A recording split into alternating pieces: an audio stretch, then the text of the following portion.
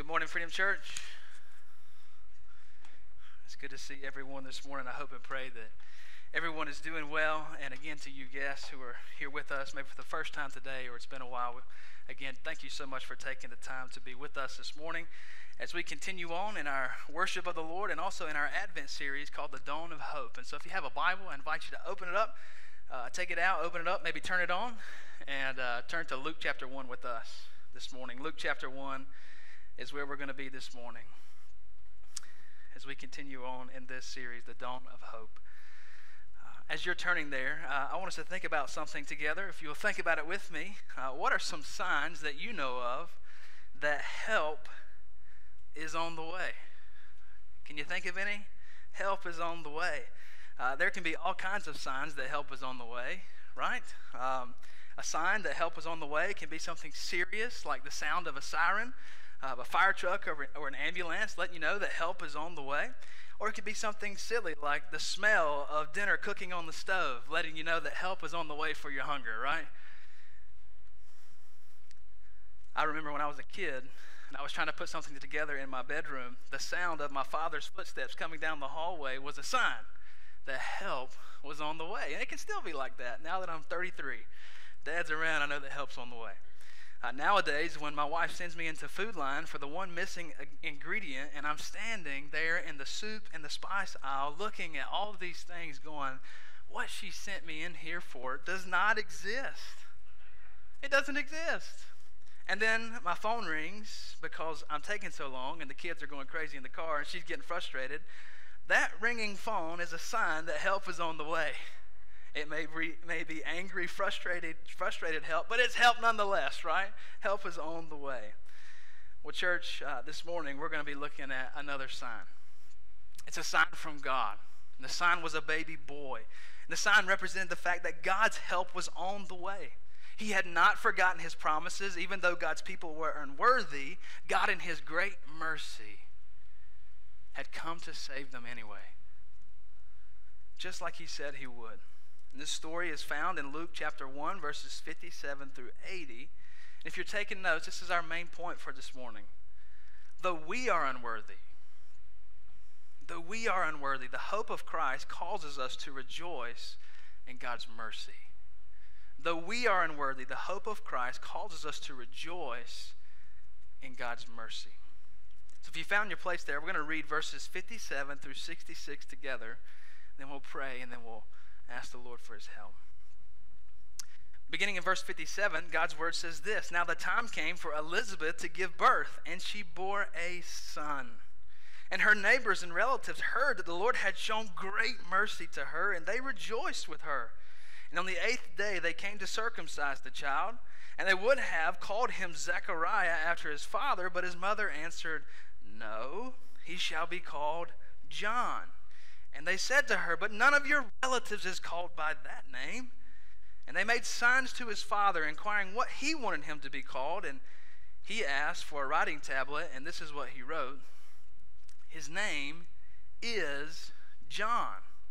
And they all wondered, and immediately his mouth was open, and his tongue was loosed, and he spoke, blessing God. And fear came on all their neighbors, and all of these things were talked about through all the hill country of Judea. And all who believed them laid them up in their hearts, saying, What then will this child be? For the hand of the Lord was with him. This is God's word, church. Let's pray to the Lord together. Father, thank you so much for your word. Lord, we thank you for it, not out of rote repetition, Lord, because we really are just thankful that you have spoken, that these things record what you have done in the world for your glory and for the salvation of mankind. God, we thank you for your word. I pray, the Lord, you would help us this morning see what you have to say to us this morning from Luke chapter 1. Lord, would you fill me with your spirit? Would you fill us with your spirit? Would you help us, Lord, to worship and glorify you for all that you've done, the mercy that you've shown us. We love you, Father, and we ask these things in Christ's name. Amen. Well, church, we're picking up this story in Luke chapter 1, and if you remember how Pastor Aaron talked about several weeks ago, 9 months before verse 57, when Elizabeth has this baby boy, 9 months before that, God sent his angel Gabriel to tell Zechariah that he and his barren wife Elizabeth would have a son in their old age. Now, this was an incredible promise to say the least, right? Not only were Elizabeth and Zechariah older and past the age of having children, but Elizabeth was barren. She wasn't able to have kids. And so they had not one, but two strikes against them. And so even though they had prayed for a child for years, their hope of a child ever coming was long gone by this point. But then all of a sudden, out of nowhere, Zechariah is just doing what he does, working at the temple. Here comes this promise from God through this messenger, Gabriel. Luke 1:13, you remember what Gabriel told Zechariah?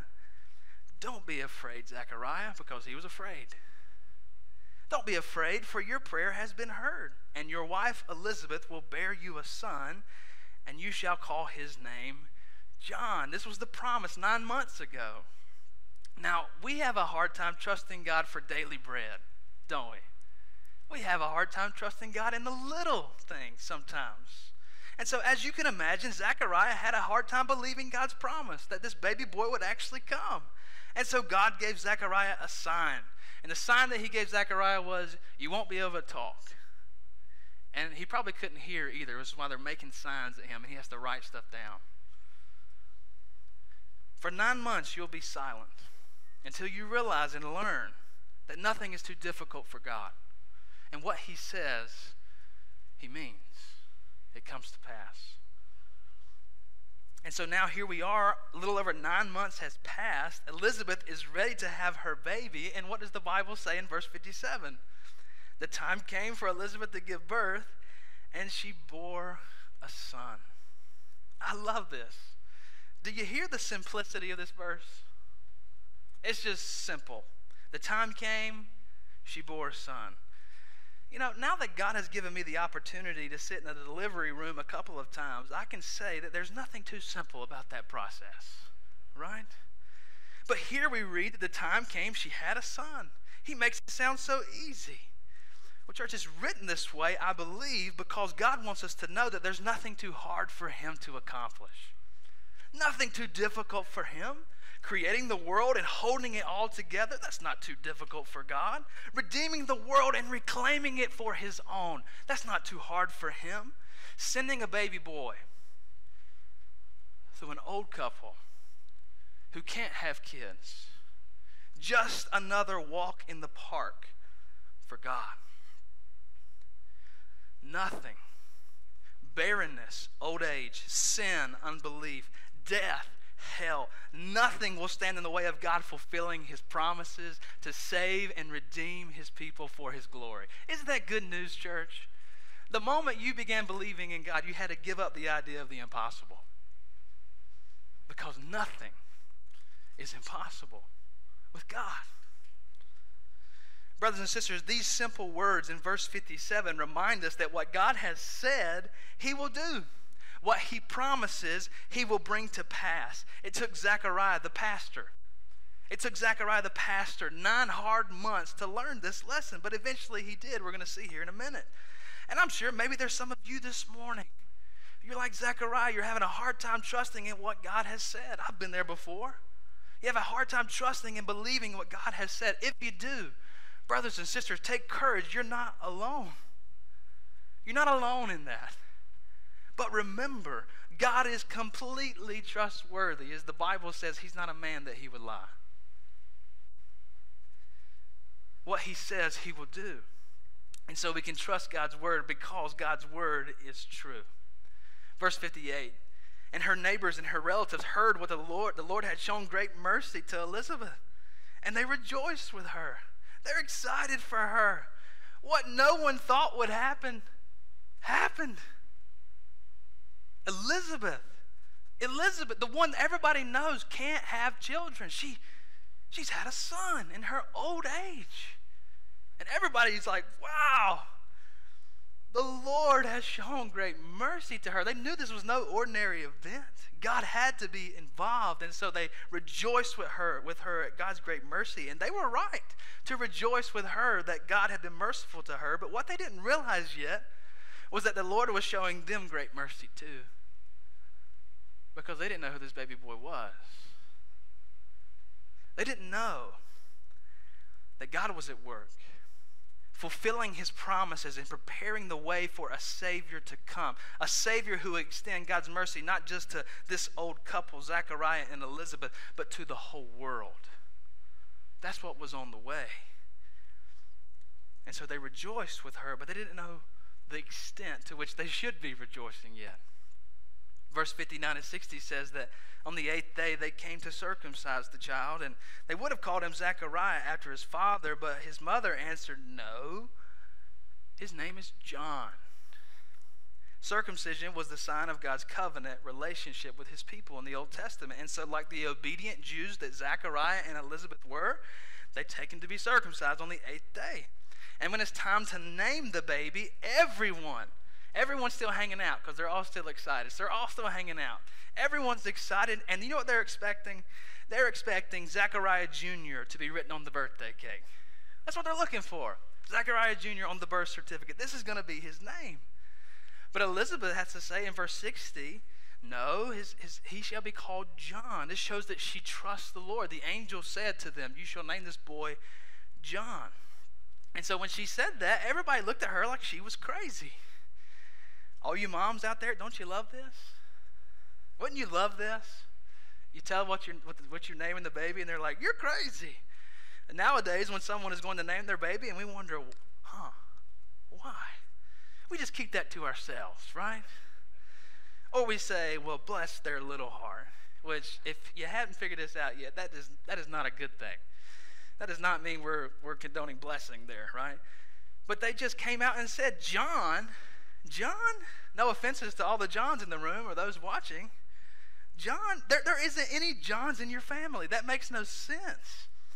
And so here's some more evidence that God's at work in all this. Elizabeth didn't reach across the table and slap all of them, right? It is interesting that they're all giving their opinion on what to name this baby boy. But in that day, this was typical and common to name the child after a father or a patriarch in the family. And more than likely, they were thinking, they've waited so long. They've waited so long. And now they finally have a baby boy. This is your chance. This is your only chance to keep the family name, Zechariah's name, alive. And so they all look in verse 62. They look over at Zechariah, and they're like, Zechariah, you've got to talk some sense into your wife. Talk some sense into her. But then they remember they're going to have to spell it out for him because he can't hear. And so they do that. And Zechariah asks for a pen and paper. Zechariah gets that pen and paper, and what does he write? Verse 63. John is his name.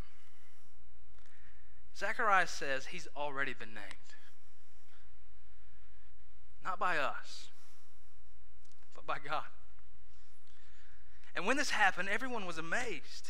And Zechariah, his mouth is open and his tongue is loosed, and he begins to bless and praise God for the first time in 9 months. A lot of amazing things happening here, and there's lots that we could say. But if you're taking notes, here's point number 1.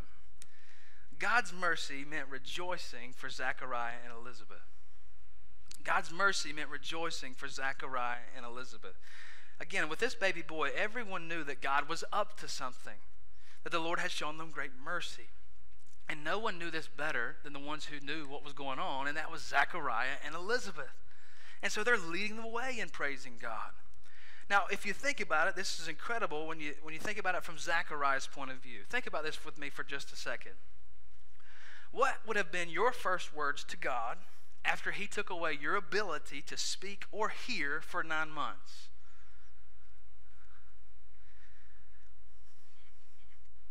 What do you do when God rebukes you for your sin and unbelief? How do you handle the discipline of the Lord in your life? I can imagine that Zechariah maybe felt a little raw toward God at first. Maybe angry, maybe a little pouty. He probably gave God the silent treatment for a while. Some of you will get that later. I can imagine that Zechariah, after a few months of being just frustrated with God, picking back up his Bible and beginning to read and pray and think about all the things that God said that he would do to send a Savior into the world, to send a prophet who would become before that Savior to prepare people for him. He probably got to the point where he's thinking over this 9-month period, how could I have been so foolish? An angel is standing in front of me. How could I have been so foolish? How could I have missed what God was doing in the world? I'm a preacher. I do this for a living. How could I have missed God's promises? Why did I not just trust God and take him at his word? But then I could imagine over time that he began to see what's happening with his wife Elizabeth and their cousin Mary, and he began to see what God was doing. And it all led to this moment, this day, when he writes, his name is John, and he bursts out, not with, what in the world, God? Or why, God? But I bless you, God. I praise you, God. You are worthy, God. Church, as some have said, our sufferings and hard times will either make us bitter or they'll make us better. Our suffering and our hard times will either make us bitter or they'll make us better. They made Zechariah better. They made him better. As John Piper has said, Zechariah's silence may have been a divine rebuke for his unbelief, but God always turns his rebukes into rewards for those who keep faith. And so maybe you this morning, you're feeling the consequences of maybe some of your past sins, like Zechariah was. Or if for some unknown reason, God has chosen that this season of your life will not be one of ease and comfort, but pain, sorrow, and silence. If that's you, the answer is not to run away from God or get angry at him. The answer is to run to God and hold fast to Christ, to keep trusting in him, because God loves to take scars caused by our sin, caused by a broken world. He loves to take those scars and turn them into signs of his grace. How many of you have some of those signs of grace in your life? And some of those he's still working in to perform and work those into signs of grace. Places where he does some of his greatest work in his people. It's through scars. Through 9 months of silence.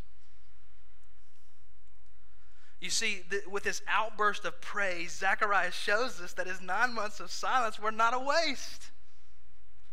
They were not a waste. They were not in vain. God had used the silence to teach him some really important lessons. And one of those lessons that we've already seen is that we can trust God's word because God's word is true.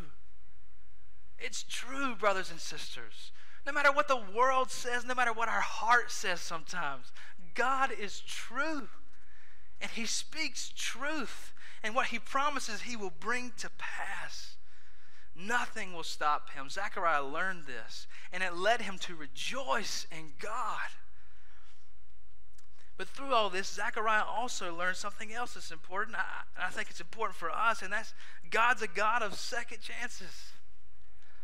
Isn't that good news? As he says later, he doesn't just say mercy, he says the tender mercy of God. You see, although God had rebuked him for his unbelief, God didn't discard him and move on to the next person. Okay, Zechariah, you don't want to believe? All right, I'm going to go over here with this guy and his wife. He didn't do that, did he? Instead, God used 9 months of silence as Zechariah watched his wife grow.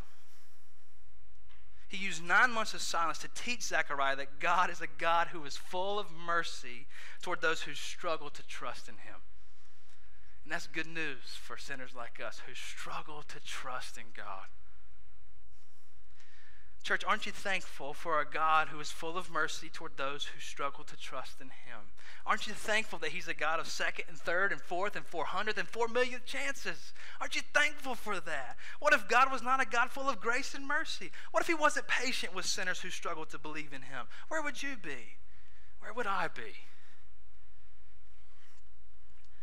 Many people think that Christianity and the church is made up of the strong and the weak just don't make it. But it's actually the opposite, right? It's the opposite. The church is the home of weak, struggling sinners who realize that they're so weak, their only hope is to trust in the only strong one among us, and that's Jesus, right? Our hope as God's people is not in our strength, but in the strength of our Savior. We need a God who is full of grace and mercy, a God of second chances, a God who, where the sin and unbelief of his people just abounds, his grace abounds all the more. That's the Savior we need, and that's the Savior God is. Zechariah learned this about God's tender mercy in 9 months of silence. And so his first words after all that time were not to curse the God who made him suffer, but to praise him, to bless him, to rejoice in him. Are you suffering this morning? God has not forgotten about you in those moments of silence. He's actually doing a great work in you to produce something for his glory that never would have happened unless you would have went through that. God's mercy meant rejoicing for Zechariah and Elizabeth. And then in verses 65 through 66, we see that when Zechariah busted out in praise to God, the people around him were like, whoa!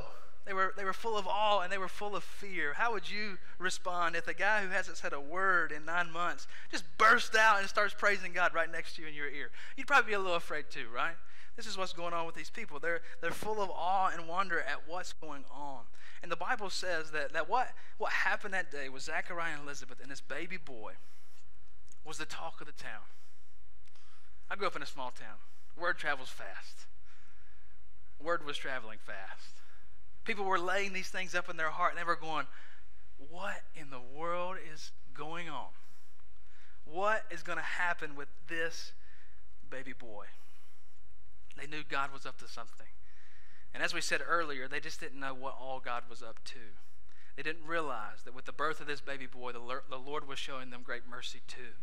This baby boy was a sign from God that help was on the way.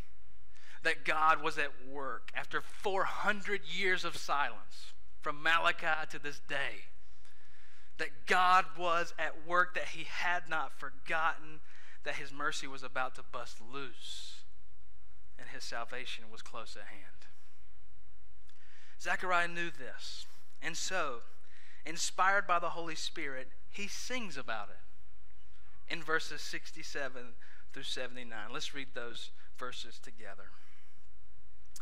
Zechariah said, verse 67, his father Zechariah, filled with the Holy Spirit, he prophesied, saying this, blessed be the Lord. He just can't stop.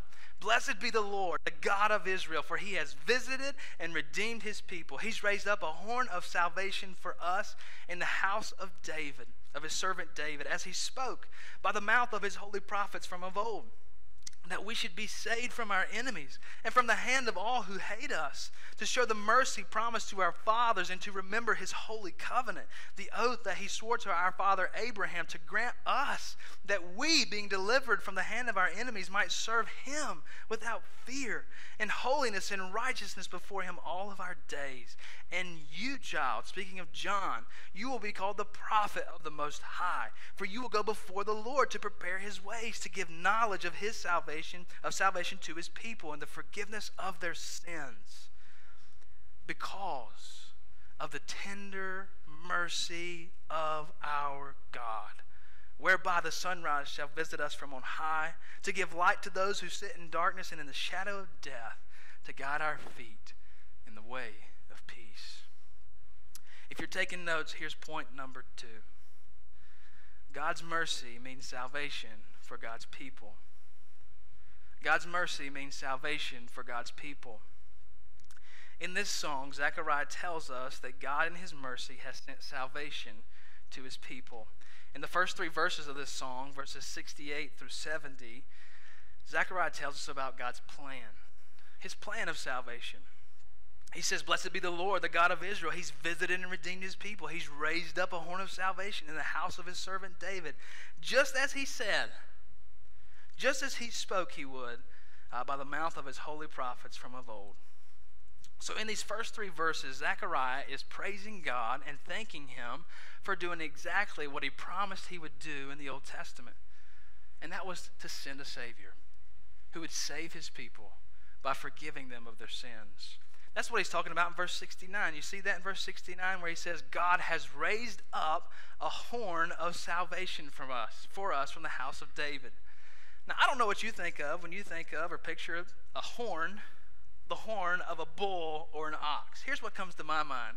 I picture me and my family at Lazy Five Ranch and my son screaming his head off because there's a giant cow trying to stick his head into the window to get that little food. That's what I picture when I think of a horn. But in those days, there was no Lazy Five Ranch. In those days, the giant horn of a bull represented strength and power. And so when Zechariah speaks of a horn of salvation, he means this: God has sent a mighty salvation, or God has raised up a strong Savior to redeem his people. And he says this guy is coming from the house of David, a fulfillment of God's promises and covenants in the Old Testament, he says in verses 72 and 73. All that language lets us know that this Savior was none other than the promised Messiah, the one God had been talking about the whole Old Testament, since Genesis chapter 3, when he said, I'm going to send a son who's going to crush the head of the serpent. He's the one, the only one who can save Zechariah and Elizabeth, their baby boy, and all of us. He's the horn of salvation. Zechariah is seeing all of this. He sees what God's doing, and he explodes in excitement because he knows he doesn't deserve it. I blew my chance 9 months ago, he thinks. Our people blew our chances over and over and over and over again throughout the Old Testament. Why would God put up with us? And yet here God is sending us a Savior to rescue us. He explodes in blessing and praise to God. He's not forgotten his promises.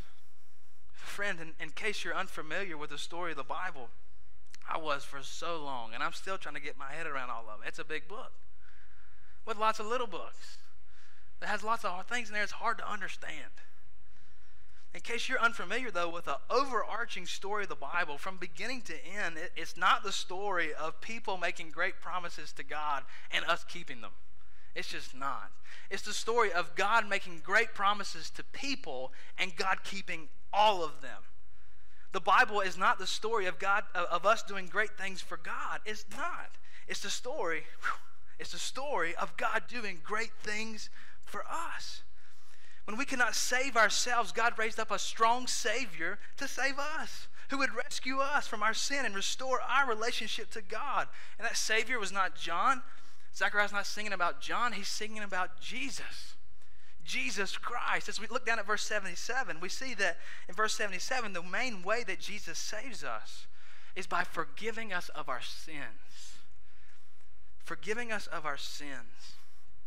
Friend, I don't know what you think your greatest need in the world is. Food, water, to be teleported out of 2020 somehow.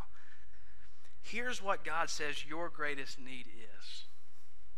You need to be forgiven of your sin against God. That's your greatest need in all the world. You need to be forgiven of your sin against God. And you might not have known this. I didn't know this for a long time. But you and I, we were all made by God. And we were made for God. By him and for him. And God made us to know him, to love him, enjoy him forever. That's our purpose in life. But the Bible says that all of us, we've all rejected God's plans for us. We've all rejected his purpose for us. And none of us has done what he made us to do. The Bible calls that sin. Sin. And because God is good and holy and perfect, he's holding us accountable for how we live our lives. I know we don't like to think about it, but the Bible says there's coming a day when we will stand before the God who made us and give an account to him for how he used the life he gave to us. How have we spent it? He's holding us accountable for our sins. And it gets worse. Because the Bible tells us that if our sins against God are not forgiven, God will punish us for our sins forever on that day. That's not good news. So why is Zechariah singing? Because there's good news that comes after that bad news. You want to know something amazing, friend? The same God that you and I have sinned against our whole lives is the same God who will judge us. He's the same God who came for us. As Michael prayed a while ago, not to pay us back, but to win us back. God has sent a strong Savior, and his name is Jesus Christ the Lord, and he's come to forgive you of your sins. That's why he came. Jesus came to take the sins of all of his people, to die for them in our place. You see, when Jesus went to the cross, he wasn't dying for his sin against God. He didn't have any. He didn't have any to pay for. He went to the cross. He was dying for the sin of all who will turn from their sin and place their faith in Jesus Christ. And how do we know this is true? 3 days later, God raised his son from the dead. He ascended into heaven, never to die again, so that he could prove to us, if you trust in my son, you can be forgiven. Oh, friend, don't you want to be forgiven of your sins? Why would you not want to be forgiven of your sins?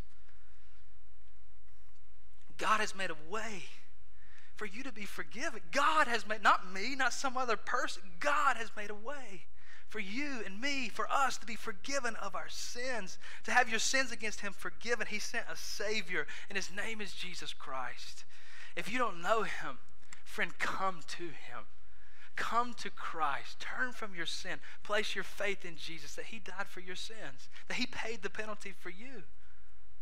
Receive him as your Lord and as your Savior. If you have questions about that, please talk with somebody you came with, or there's plenty of Christians in here. They'd love to tell you more about that good news story. Or if you're watching online, feel free to send us an email or talk to some Christians that you know. There's nothing greater you could receive this Christmas than forgiveness of your sins and eternity with God. So friend, we invite you to come to know Christ. And brothers and sisters, aren't you thankful for a strong Savior? And when he died, death could not hold him. Hell could not hold him. He's able to forgive you not just of some of your sins, but all of them. He's able to make you righteous before God. He's able to save you forever. He's a strong Savior. As Zechariah sings about, he talks about all these prophecies and covenants and promises. The Bible's a big book that covers a long period of time. Don't forget, from beginning to end, it's the story of God and what he's doing to save and rescue sinners through his Son, the Lord Jesus Christ. As Zechariah found out, what God promises, he will carry out. He promised a Savior, and a strong Savior he sent. What will this salvation mean for God's people? He goes on in verses 71 through 75 to tell us about God's purposes for salvation. God's purposes, he said that he saved us, that we should be saved from our enemies, from the hand of all who hate us, to show mercy promised to our fathers, and to remember his holy covenant, the oath that he swore to our father Abraham in Genesis 12, to grant us that we, being delivered from the hand of our enemies, we might serve God without fear, in holiness and righteousness before him all of our days. In these verses, Zechariah shows us that there's multiple aspects to why God saves his people. One of them is a physical aspect. He says there in verses 71 through 74, he says, Zechariah pictures salvation from Jesus, the Messiah, as being from our enemies, from the hands of all those who hate us. Zechariah probably had in mind here a deliverance from Rome, a political, physical rescue out from under Rome, who was harshly ruling over them at the time. Just as God had delivered his people from Egypt and many other places in the Old Testament, Zechariah knows that the time is coming when God will deliver all of his people, and we will reign with Christ under this new king. He knows that time's coming. But that time is still in the future, even for us, right? A day of peace like no other is coming, but we're waiting on Christ to return and finish what he started. But Zechariah also knew that there was a spiritual aspect to God's salvation. He knew that the main goal there in verses 74 and 75 is that God saved us so that we might serve him. So that we might serve him. Church, do you know why God has saved and rescued you? So that you might serve him. Fearlessly, in holiness and in righteousness all your days. God did not just send his Son to set the captives free. He sent his Son to turn those who were captives to sin into servants of Christ. He set us free from sin to him so that we might serve him now, love him now, enjoy him now forever. God has been about this from the very beginning. And this is what he's doing even now through the church. He's proclaiming the gospel through his people so that more and more captives to sin might be set free and they might become sons and daughters of God, worshiping him, serving him. So friend, I just wonder, is this true of you? We live in a town and a culture where it's very easy to say, I believe in Jesus. But I'm not asking if you believe in Jesus per se. I'm asking, have you started serving Jesus? Is there fruit that backs up your profession of faith? And it's not perfection, but it is a new direction. God is creating a people for himself who don't just acknowledge that he's there, they serve him with their lives. This is God's purpose in salvation. So we've seen the plan of salvation, the purpose. Next, Zechariah tells us about the prophet of salvation. Look there at verse 76 and 77. He says, "And you, child, John, you'll be called the prophet of the Most High. For you'll go before the Lord to prepare his ways, to give knowledge of his salvation to his people in the forgiveness of their sins." For the first time in this song, the first time, Zechariah addresses his son. Did you notice that? You might have expected the whole song to be about him. They've waited a long time. Why not write a song about him, right? But it wasn't. It was mainly about God and what he was doing to save the world through this strong Savior. But now, Zechariah does turn to his son. And he addresses him directly. And he tells us, we learn John will be great, just like the angel said. John will be great. There hasn't been a prophet in Israel for years, and yet John will be called the prophet of the Most High, the prophet of the Lord. John would be the fulfillment of what God said 400 years earlier through the prophet Malachi, Malachi 3 and 4. Malachi, in the Old Testament, where God had said that he would send a messenger to go before his Messiah to prepare his people for his coming. And here we learn John's going to be that promised child.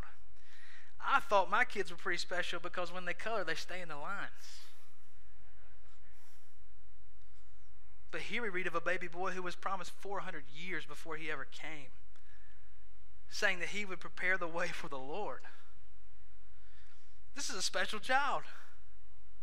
I think if they had Facebook and Instagram, he'd probably be all over it, right? You would think. Zechariah and Elizabeth knew they had a special child.